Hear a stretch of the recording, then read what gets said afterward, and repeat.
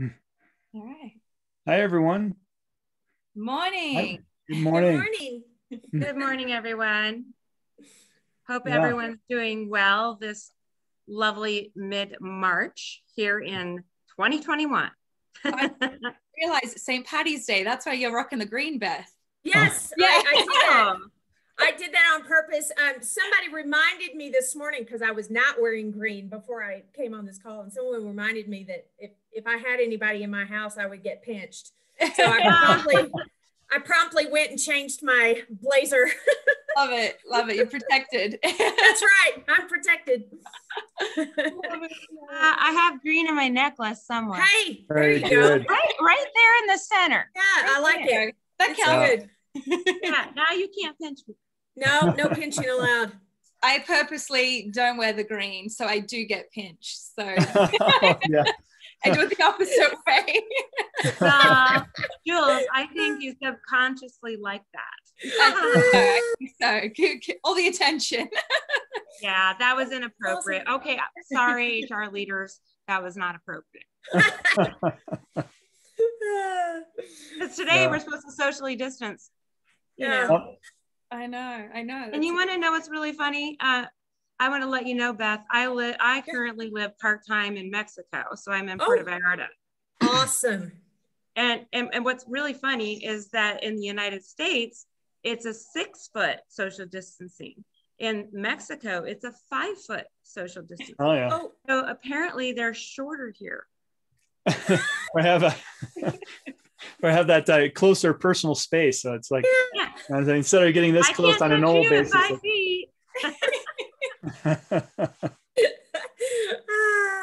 So anyway, I moved back to Colorado at the end of April. Oh, wow. Awesome.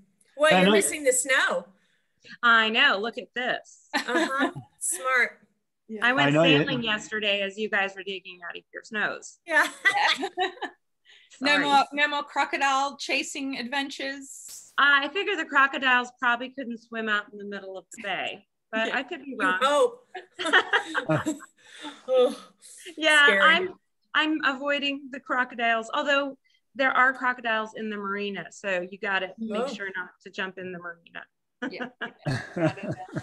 Get eaten. That's great. That was last week's story, Beth. That was last week's. Yeah, got it. Yeah, you have to look at the recording to get the Char's full story on the crocodile chase. That's so scary. Yeah, that one I would be like, coming from Australia, like they're aggressive little critters. So I don't play with alligators, they just kind of like whatever, but crocodiles, no, run. Run away. I love it. All right, we are at the top of the hour, so we should get started and say welcome to all our guests that are on. Yes. All right, everybody. Hopefully you enjoyed our little crocodile story. We always like to try to keep it fun and alive and like have some fun stories. So I can also talk about the geckos, but we'll save that till next week. Well, welcome everybody. No matter where you're tuning in from, we welcome you. We're really excited to have you here at the People Strategies Forum. This is something we run weekly, so we definitely encourage you to show up each and every week. We always have a wonderful speaker presenting on a different topic, so there's always something new and exciting to learn. So I definitely encourage you, if this is your first time here, keep on coming back, because every week we have a lot of fun and a lot of great speakers. So I want to officially welcome you to the People Strategies Forum. And to give you an idea of what it is, it's a mastermind of leaders. We're dedicated to creating workplaces where people thrive, where employers reward, and customers love. Nothing better than that. So my name is Jules, and I'm going to be introducing everyone. And what I do is I'm an on-camera and video coach. So I help people show up confidently on camera, which, we're all on camera these days, whether we like it or not. So I help with that. And I'm also going to be off camera during the presentation, looking for any questions that you might have. So we really want to encourage you to ask any questions you might have for our speaker or any of our panel as well, because we will get that answered for you. And if you are watching from a different platform, let's say LinkedIn, ask your questions there as well, because we will get to those after the session. All right, so we won't forget about you. And now to introduce you to our other amazing hosts, we have Shah, and she is a people strategist. She's an HR expert. She runs her own company. She's in Puerto Vallarta right now. So she has a wealth of experience in many different areas. And we also have Sam, who is the founder and CEO of Comp Team. And if you need help with talent strategies or compensation programs, Sam and his team are the go-to people for that. And he's the reason why we have the People Strategies Forum as well. And that's our panel, and I'm going to introduce you to our speaker for today. We're really excited to have Beth Smith here with us. I mean, look at her smile. She's just radiating such good energy and good vibes. I love it. And a little bit about Beth. She's a business consultant. She helps businesses interview and hire people. And she also teaches new and innovative and effective ways to interview and hire people, because you know, if you have ever interviewed someone or you know, for a team, you know, it's a big process. And I actually really love that you're revolutionizing this, because it's about time someone came in and changed this, you know, old way of doing things. So Beth, if there's anything else that you, and you're also on your third book, you're writing another book, correct? I am, yes. Yeah. So the first book was Why Can't I Hire Good People, which lays out my 7-step process. And we'll get into a lot of that in the webinar today. And then my second book is called Hire Power. And that is a daily, there it is. There awesome. it is. Yes, that's the Hire Power is daily tips and insights for how to hire better. And so Why Can't I Hire Good People lays out the whole strategy and the 7 steps. And then Hire Power is a daily reminder and daily tips and insights. So it can be read more as a daily journal than as a book that you read straight through. So awesome. And yes. Actually, the title of our presentation is actually Why Can't I Hire Good People? So really excited to have you here. I'm going to give you the floor. Welcome, Beth. Thank you so much. I'm really happy to be here. So what I'm going to do today is I'm going to tell you my story about how I got involved in this work that I do. And then after that, really, I'm going to open up the floor to anybody who wants to ask any sort of difficult hiring question. I am your girl. I owned a restaurant in Boulder, Colorado. I hired a guy to help me manage the place. He let in 2 underage football players. They were accused of a felony. This was one of the incidents in the Colorado football recruiting scandal, and it made national news. So when I go in to speak to groups of people like yours, I always say to them, did your bad hire make national news? No, I didn't think so. As far as I know, with all the speaking I have done to the thousands of people that I've spoken to, I'm the one that has made the single worst hiring decision of anyone else I have ever met. The next day, the Boulder police officers walked into my restaurant and told me I was going to lose my license. I said, is there anything that I can do to change that? And I had a detective from the Boulder Police Department lean across the table, point his finger at me and say, you have to learn how to hire better. And I said, okay. So I read every book I could get my hands on. I looked at universities for classes. I did not find resources. So then what I did is I called every single business owner, C-level executive, VP, and hiring manager in my network. And I said to them, I'm under direct orders from the Boulder Police Department to learn how to hire better. Can you help me? Not a single person said yes. Every person I talked to said things like, good luck with that. When you figure it out, come back and teach me.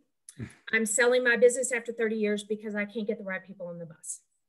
So in the back of my mind, I'm thinking to myself, wow, this is a much larger problem than my little bitty restaurant, but I don't have time to think about that.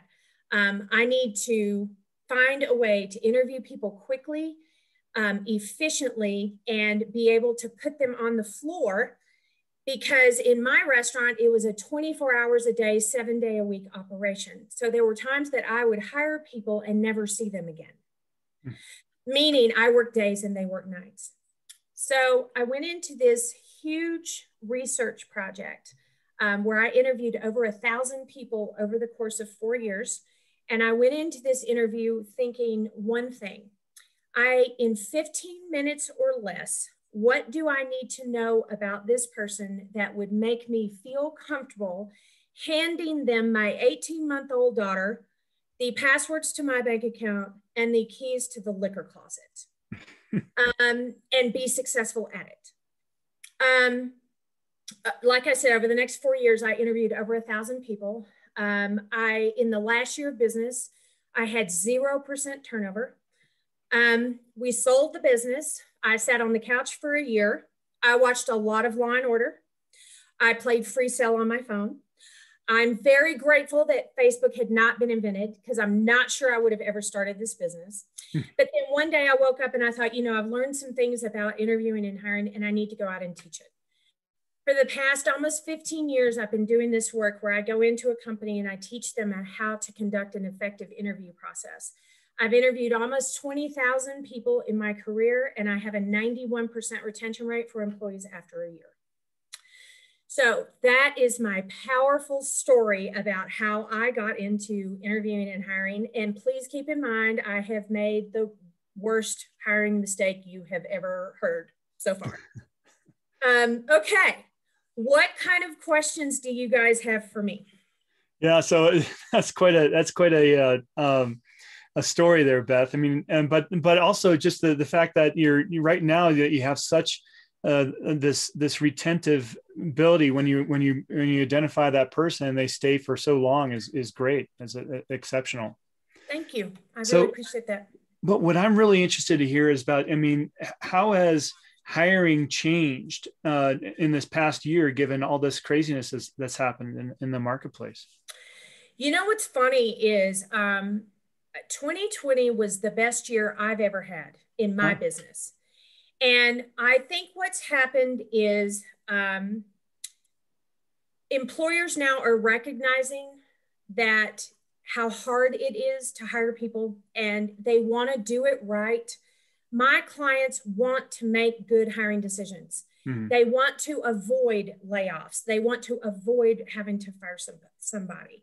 So I think there's a real big interest in how do we conduct effective interviews so we're hiring the best people possible. What I have seen is a couple of things. Remote possibilities now for good employees. Remote is amazing, and they are effective, and they're making their deadlines, and they're getting the work done, etc. Remote for employees that are not good is increasing problems. So it used to be one thing to have a bad employee, but they were in the office next to you, so you could kind of keep an eye on them.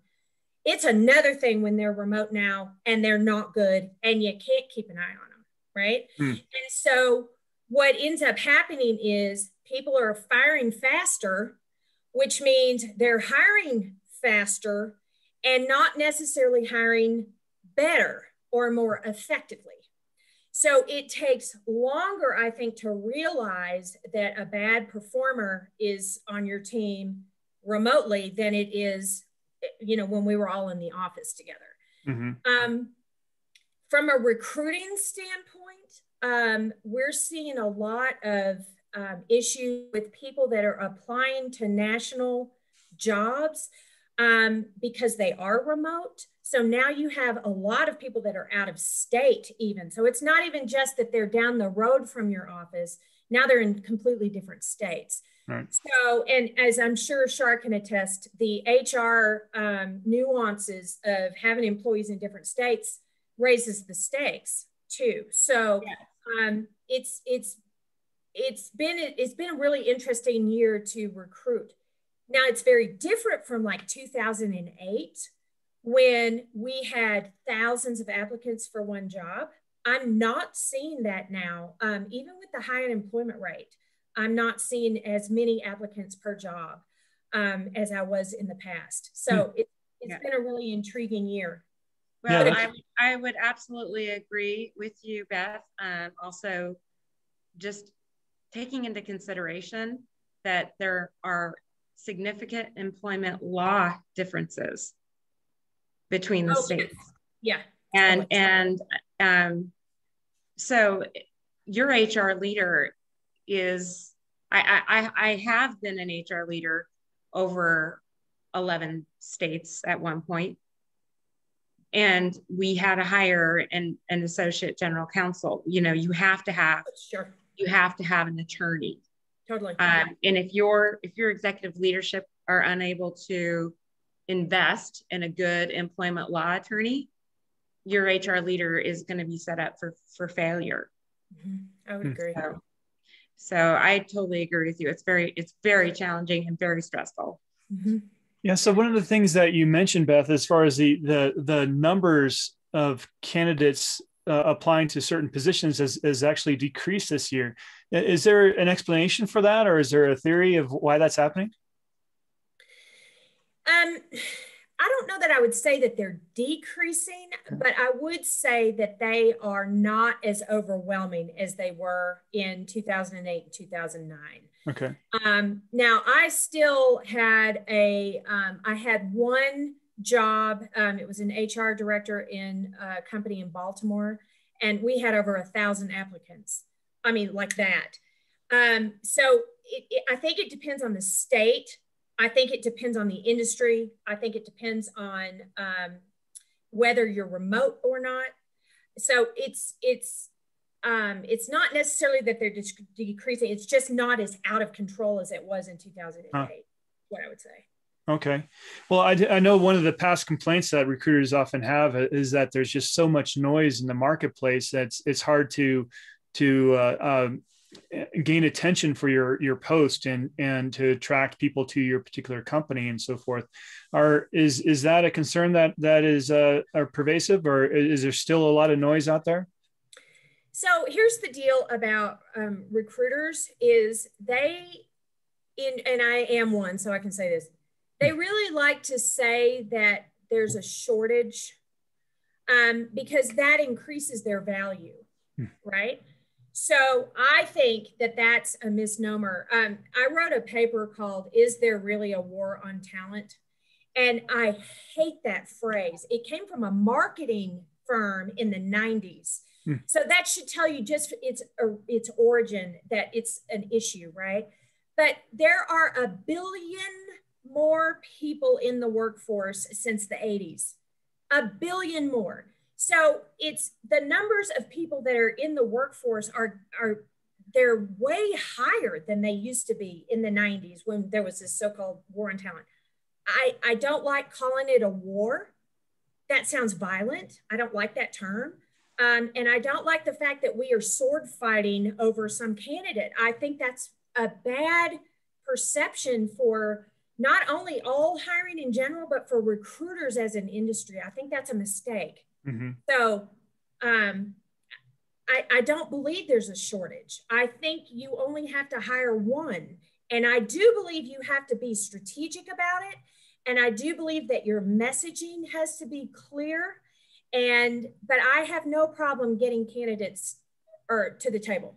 Okay. Well, one thing I know is that there's more remote jobs than ever in the market. And so the breadth of the people that your candidate pool is just exploded, right? So there's a lot more people. So how do you narrow that down to identify the right people to interview? That's a great question. And there's what I call the myth of the top 5. So people will say, oh, Beth, just send me your top 5 people. Well, the problem is my top 5 people are maybe not Sam's top 5 people, and they're not Char's top 5 people, right? Because we're all looking for somewhat different things. So what I recommend is instead of only spending time with 5 people that you're interviewing, because when you interview someone, if they walk into the door, there are times, and I know you know what I'm talking about, You take one look at them and you think to yourself, I wouldn't hire you to walk me across the street, much less come in and do this job. And you know that within 2.5 seconds. Okay. So now you've allotted an hour interview, and now you have 59 minutes and 57 seconds to do something with this candidate that you know you're never going to hire. So I don't mean to interrupt you. Are you talking about the, oftentimes we have the person that does the pre-interview, and then we have more of a kind of a panel interview. So are you talking about the pre-interview person? So it's interesting because there's this, what they call a screening interview. Right. And I don't believe in those. And I don't believe in those because the person who's doing the screening is usually screening for a different criteria than the panel.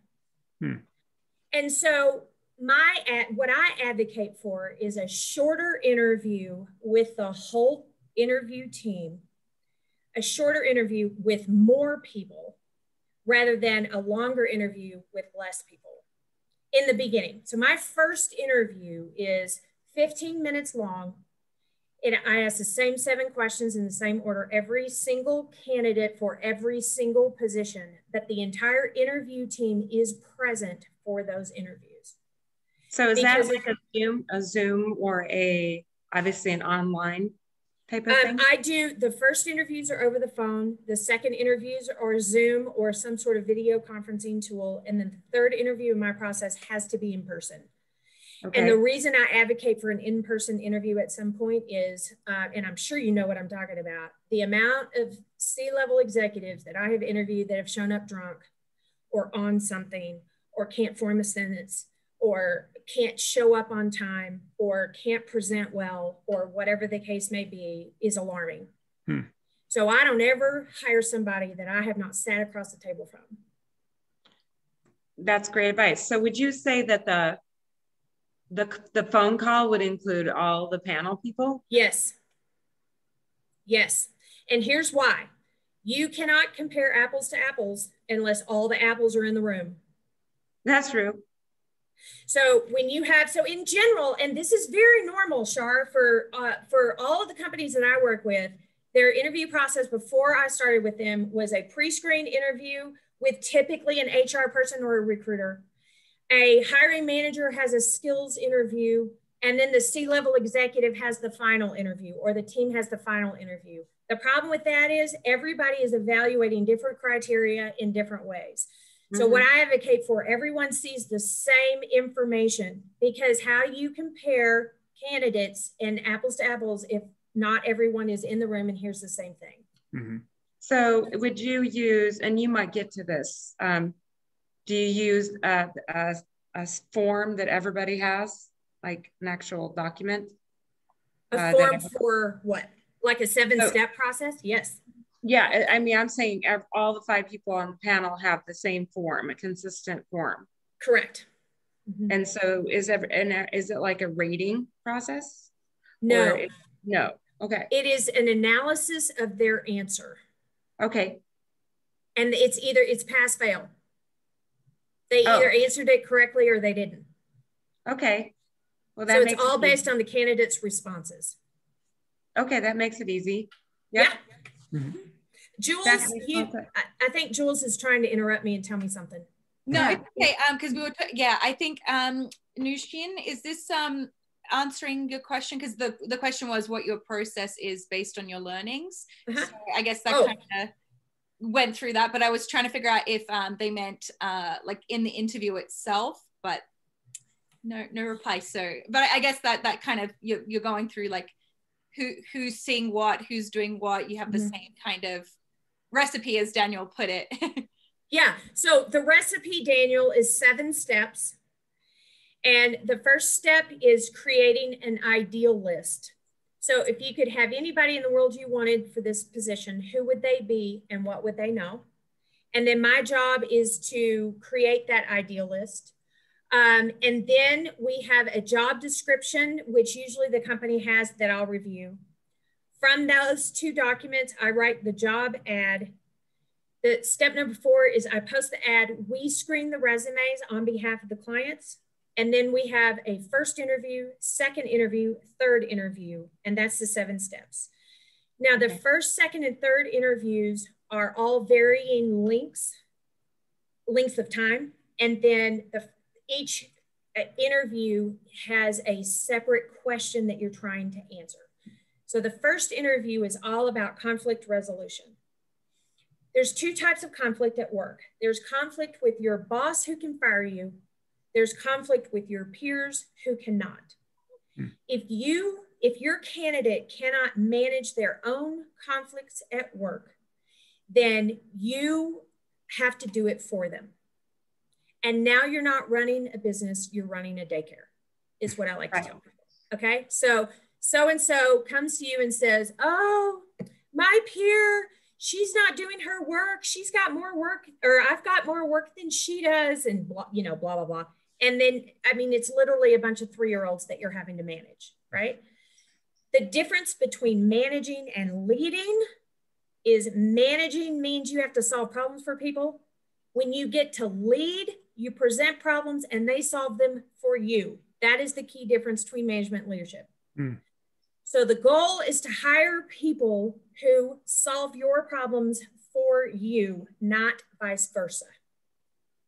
Correct. The first interview is all about conflict resolution. The second interview is, can they do the job we're asking them to do? So it's all about skill sets. And, you know, if you are hiring a lawyer, then are they good at legal work? Are you hiring a CPA? Are they good at, CPA stuff? Because I don't know anything about that. If you're hiring an engineer, are they good at engineering, et cetera, right? And then the third interview, which is the most telling in my opinion, the third interview is, do they love the work that you're offering? If they don't have a resounding yes on all 3 interviews, it's never going to work out. And I'll give you an example. We interviewed a senior level electrical engineer, and he was such an Eeyore. Oh, yeah, I've done that. Oh, yeah, I've solved that problem. Oh, yeah, I've run into that kind of client. And he had been an electrical engineer for 20 years. I kept waiting for some sort of enthusiasm to come about. And finally I said to him, if you could have any job in the world you wanted, what would it be? And he literally went like this. He was sitting like this. And all of a sudden he went, I would be a ballroom dance instructor on a cruise ship.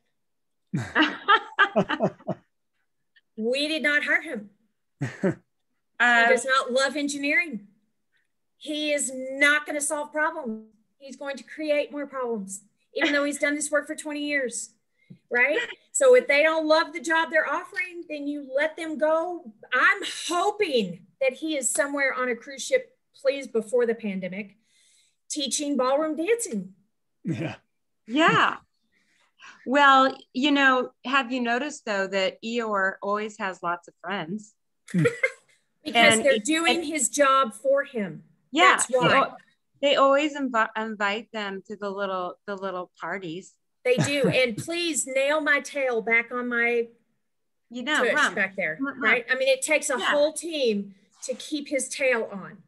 That's Eeyore. But you absolutely are right. I mean, I've managed teams of 159,000. Well, I didn't only do that. I have my own little group, but 159,000. And there were probably 30% that could be considered Eeyores or Debbie Downers. True. And and it's like, once they're in your company, and particularly if you're in a union company, that's even more problematic. No offense, unions, but that's a problem. So if you're hiring the wrong people, it's hard to handle those Eeyores. Good point. Right. So I know we have an international audience. So if anybody doesn't know who Eeyore is, it's a character out of the Winnie the Pooh series. It was written a long time ago, but adorable. But the one thing I want to bring out is that your 7-step process and then the 3 interviews. Now, I know out of the Laszlo Bock was once the HR leader at Google. wrote the book Work Rules, and in his book he was mentioning that Google started off this just huge detailed process. I like to think that Google, in my experience, I think Google kind of overdoes everything, at least at the beginning, until they figure out the right mix. But so they had this huge process, this onerous process, where they took people through, like, I don't know, 7 or 8 interviews, panel interviews and so forth. Yeah. And then they did, and being the data geeks they are, they did the statistics around it, right? Yes. And they found that after the 3rd interview, the probability of hiring the right person doesn't increase all that much with the other interview. Doesn't. That's so we're just wasting people's time. So I'm really happy that you've got that 3 interview process. I mean, having having the appropriate candidate experience is really important in this, right? And being dragged along through all this time, it seems to generate a negative experience. What would you think? It does. And I'm drawing something real quick to show you guys. Okay. So can you guys see that okay? Yes. Okay. So you have candidate A, B, C, and D, and this is their performance on interview 1, 2, and 3. Who do you hire and why? Well, I'm guessing it'd probably be C, because they're performing pretty well on all the interviews. Okay. I think that's an excellent choice. I guess I would say, I think D is showing that person's learned something from the interview process. And so it appears to me D is like progressing. Unfortunately, that first interview was probably disappointing, but by the time they learned the process, they did very well. I guess that's one of my points. All right, hold on. I'm trying to find a different marker. Okay, let me show you the pattern.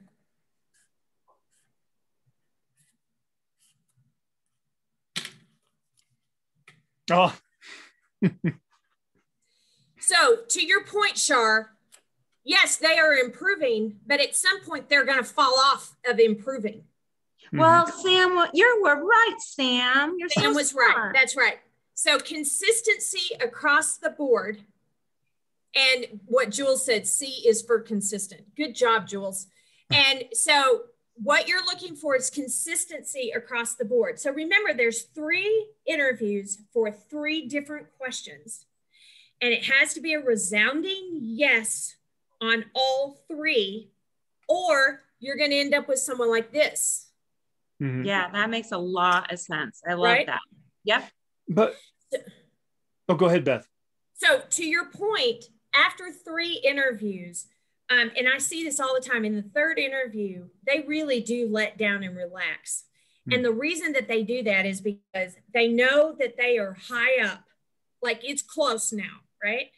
They know that an answer is close. So they relax some. And when they do that, it's amazing to me how often they let down, where they just don't perform well. They performed well the other 2 times. And then the 3rd, I had a client, there's a quote in my book, thank God for the 3rd interview. There's something so magical about that 3rd interview. They either want it and it's very clear, and it is very clear they're the right fit, or they fall off. And really what I encourage my clients to do, and part of the reason why I keep getting hired over and over and over, I think, is because I tell them, we are not hiring somebody who let down on the 3rd interview. We're not doing it, because now you don't have a consistent pattern across the board of the interview process. So you don't know how they're going to perform. Mm-hmm. That's a really good point. And oftentimes you'll see a lot of arrogance and a lot of times that I would say by the time you hit the 3rd interview, if they think they're doing really well in the first 2, and then by the time they hit their 3rd, I've seen a lot of that in some of my interview experiences. Yeah. Okay. And I'm not saying, to me, that's a red flag. Totally. So it's hard to judge. you know, if you're going to do 3 interviews. Yeah. But what happens, there's some people, there's some people I noticed that interview really well, but then when they're out of the interview, you get a different experience, or vice versa. They interview poorly and then they're great. So how do you flush that out? So eventually they let down. So people who interview really well, there are holes that start to come up. And people who interview well think that they're gaming the system. Right? Like I had this woman one time, she was like, I can pass any interview that you put in front of me. And I'm sure she's probably right, because she's not going into this in an authentic way. She's going into this to knock the socks off the people on the interview team, and they get really excited. And if you listen closely to her words, you will start to hear things that unnerve you. And so when you're trying to pull the wool over someone's eyes, which is what a good interviewer wants to do, like if that's their goal, to go in is just to land the job because, you know, I'm good at interviewing, fine, do that. But the problem is they're not going to last. And so there's this delicate balance that my clients have with, they are dying to hire someone. Nobody likes interviewing the way that I do. I'm just a geek. My clients don't want to sit around and interview people all week. I interviewed 52 people last week alone, right? Wow. I love that work. No one else loves that work. I'm weird. And so they want to hire somebody. They're like, please, and they need the help, right? But at the end of the day, when you have someone who is trying to pull the wool over your eyes and they know it, my clients are not stupid. They recognize it. What they have to do is talk themselves out of hiring somebody because they want to hire somebody and they need the help and they hate interviewing people. Right. That's the key. It's really not about someone who pulls the wool over their eyes. You're going to know. You're going to know. Somehow you're going to know, right? It's about talking yourself out of that person so that you can continue the search. That's where people run into problems. May I ask you a question? Being an owner of a company and working closely with my CEO, he's a very impatient, which typical CEOs are. So about how much time would you say this process would take? Yeah, and it's probably the biggest disadvantage of working with me. Okay. So what I tell my C-level clients, because like you talked about with your CEO, they're very impatient. I tell them, Warren Buffett, my favorite quote from Warren Buffett is, money flows from the impatient to the patient. So do candidates, so do job opportunities, so do cars, houses, whatever. Is when you are patient, you will hire the right fit. When you're impatient, you will not. It's very clear.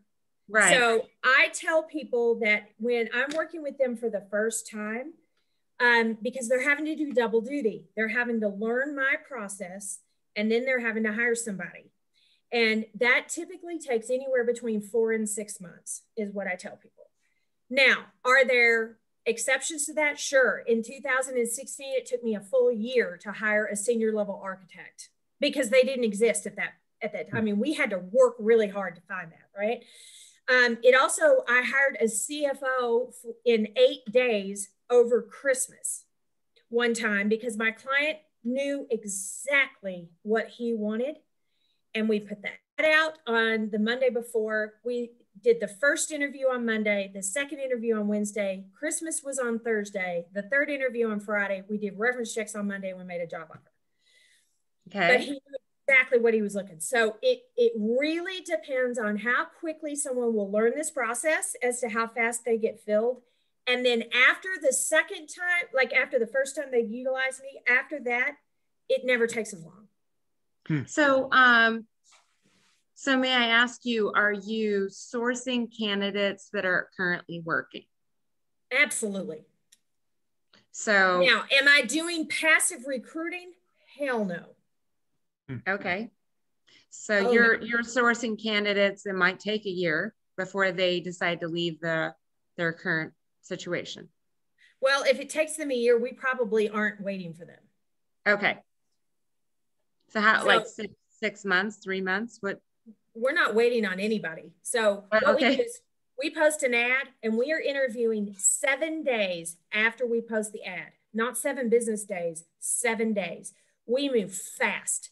We move fast as fast as we possibly can. And it's the single, well, my retention rate is probably the single best reason to hire me. But the second one is we move fast. And so we have an advantage over some of the larger companies that take 6 months to a year to hire somebody. We're not doing that. So what about the notification period? So like typically companies require at least 2 weeks notification period to give their current employer a notice that they're leaving. Oh, well, that's after they're hired. Yeah. So that's okay. I mean, that's okay. Oh, okay. I always support someone wanting to give 2 weeks notice, because if we support it, we'll get it. Exactly. If we tell a candidate, if I say to a candidate, oh, you want to give 3 weeks notice, thumbs up. I want them to leave their job well. I want them to leave in an honorable way, because if they do that with their previous employer, they're going to do it to us, right?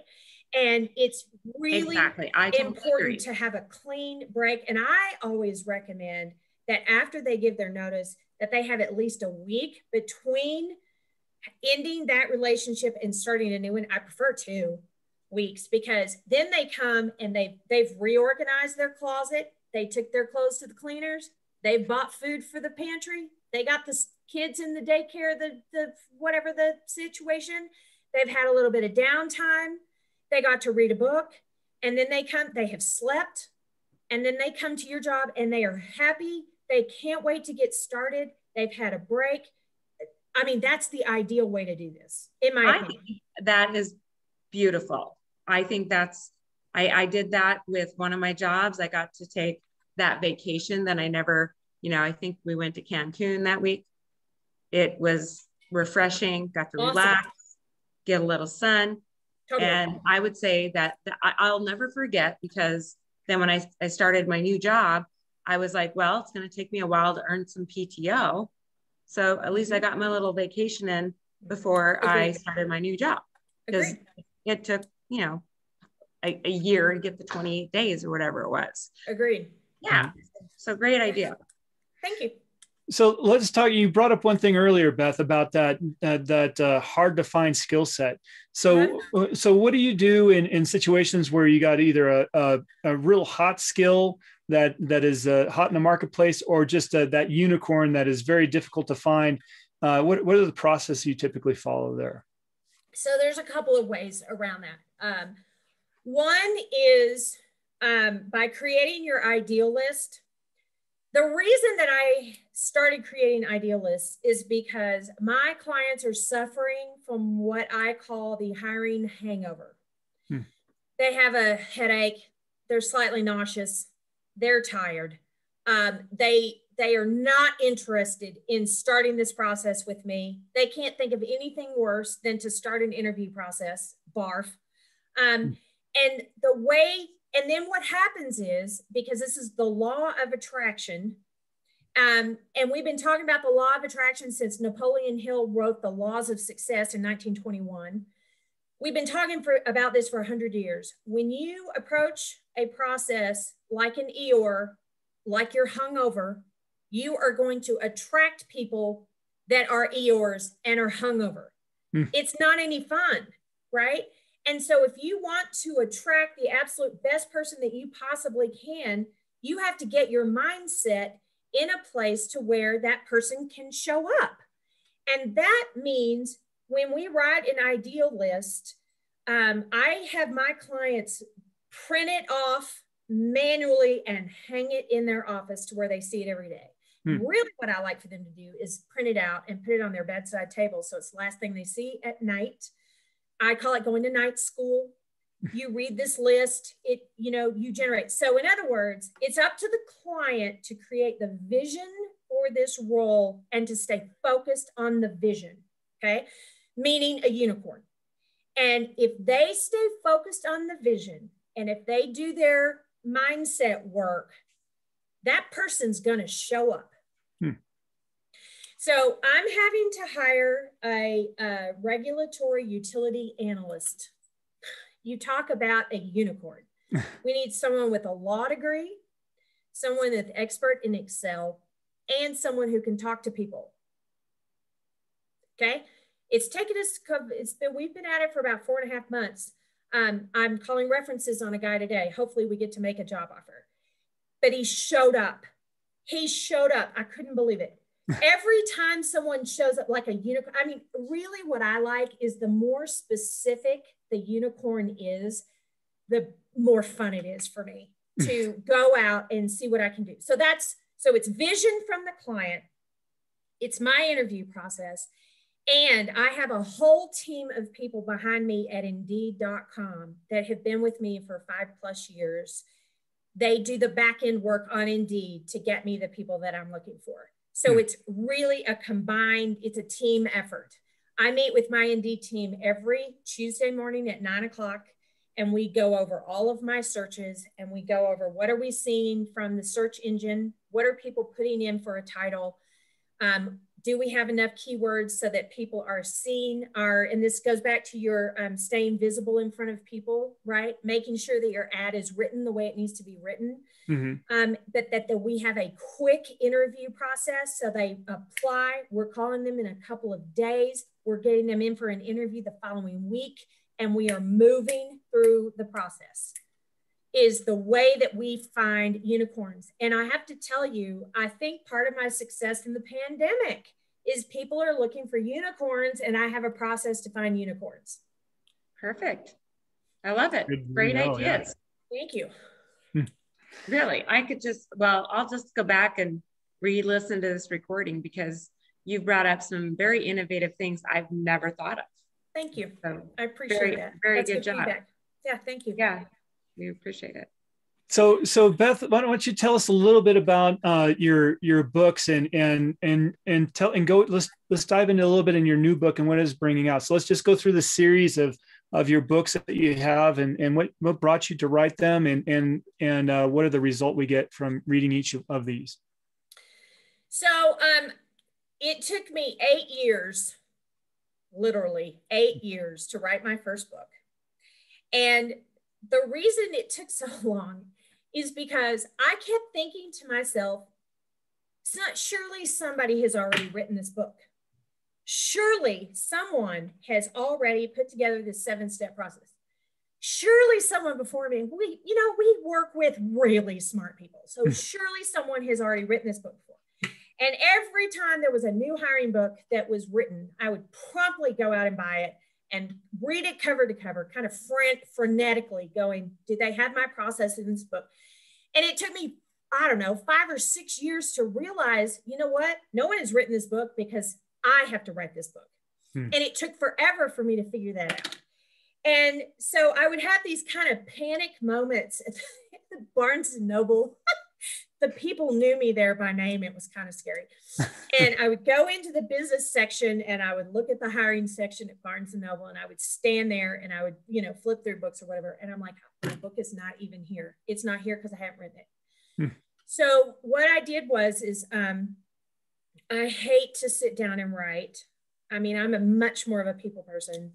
So what I did was I recorded my answers and to different questions, and we had somebody transcribe it, and then we moved pieces and parts of it to where it would fit. And the 7-step process, it's literally, there's an introduction. Chapter number 1 is your ideal list. Chapter number 2 talks about job descriptions. Chapter number 3 is job ads. Chapter number 4 is how to review resumes. And really why I advocate, if I had my way, no hiring manager would ever look at a resume before you interviewed somebody. Don't do it. You have preconceived notions when you read someone's resume before you walk into an interview, and that will mess you up every single time. So have someone else review resumes and then you just walk into the interview. Okay, that's a side note. Then step number 5, chapter number 5 is the first interview, and the questions that I ask are in the book. This is why you ask them. This is what you're looking for. This is why it's important. Step number 6 is chapter 6. Step number 7 is chapter number 7. And then chapter number 8 talks about resume review. I mean, not resume review, sorry. Reference checks afterwards, because I definitely do reference checks after that. And then it talks also about the importance of training. So what we as companies, we have literally quit training people. And I know why. I mean, it makes sense, because if you hire somebody and you're not sure if they're going to make it or not, why would you spend all of this time, money, and energy and resources to training someone who's not going to work out? So there's a very successful marketing firm called Crispin Porter and Bogusky. They're out of business now, but they had contracts with Toyota. Like, they did really high-end marketing work. And I heard the VP of technology speak one time, and he said his hiring process was, he picked 10 resumes out of 100. He called them all in, handed them keys and laptops, and said, if you're still here in 90 days, you have the job. Wow. So if you think about that hiring process, what happens is that these people, they kill themselves with no training, no direction on how to make it. They stay for 2 years and they slug it out. And then they leave and they take their intellectual property and usually their clients with them. And they're like, F you. Because where were you when I needed support? Where were you when I needed training? Where were you when I needed somebody to answer these questions for me? You set people up for failure. They're not, even if they become successful, they're not going to stay. They don't have any loyalty to you because you didn't for them. So it's imperative that you hire correctly and that you train them correctly. And then at that point, that's how you end up with good people. So may I interject here? Beth, do you have this book in Audible? Yes. And you know what? My Audible version is my college roommate and her husband are the readers of it. They are producers. And he reads the actual book part, and then she reads the blogs that I've put in there. It's probably my favorite version of the book. Which one? That's Why Can't I Hire Good Which People? one? The one with the pencils? Yes, the one with the pencils. And so Higher Power has. So I'm an auditory, so. Yeah, you'll love that version of the book. I was very proud of that. Higher Power has not that been. was not an Audible, but the Why Can't I Hire Good People is an Audible, right? Well, Higher Power has not been published yet. We haven't released it. It should happen in the next 4 to 6 weeks. But I don't have an Audible version of that one yet. Just the first one. Okay, no worries. Well, I'll just get I'll get the Why Can't I Hire Good People, and maybe I'll just gift that to my leaders, because I have 6 people leaders and a director. Thank you. So that'll be a good one. I feel like the book should just be in every new packet. When you start a new job and they give you the packet with all the the employee handbooks, it should just slip it right on in there. Well, that brings up a really good point. So there's a book called Hiring the Best by a guy named Martin Yates, and he wrote it in 1994. And in his prologue, he talks about interviewing being a dirty secret. So if you think about that, we hire hiring managers. We expect for them to put a team of people together. We hold them accountable for that team. We do not train them on what to look for in an interview and why it's important. So every hiring manager out there is needing this skill set and they don't get it. It's really appalling in a lot of ways, because we're setting them up for failure. Anyway, on that note, I will step off my soapbox. So Jules, did you have a question for me? I'm sorry. No, I was just actually going to just jump in here real quick because we've got about like 9-ish minutes left. So I wanted to remind everyone listening, if you have any last minute questions for Beth, please drop them in the chat so we can get those answered for you. And I mean, I just, there's so many great takeaways here. I just love that you're talking about like energy, that if you want to attract something good and a great candidate, you have to step up to that too. You can't expect you're going to get the best if you're a, you know, miserable person. That's right. Bad vibes, you know, no one's going to want to work for that, you know, especially now, like you say, with remote. I mean, people can work anywhere for companies in other countries or like states. It's opened up a whole different world for employees as well. So you really have to bring the best as well. And that's how, you know, it's like dream team that way. Yeah, totally. I would agree with you. And I'm impressed because I have a lot of experience and I learned a lot of things from you. So thank you. I appreciate that feedback. It's really cool. Very innovative. Thank you. Okay, so as we allow any kind of questions to come in for the last minute, I just want to point out and recognize our sponsor here, TMA.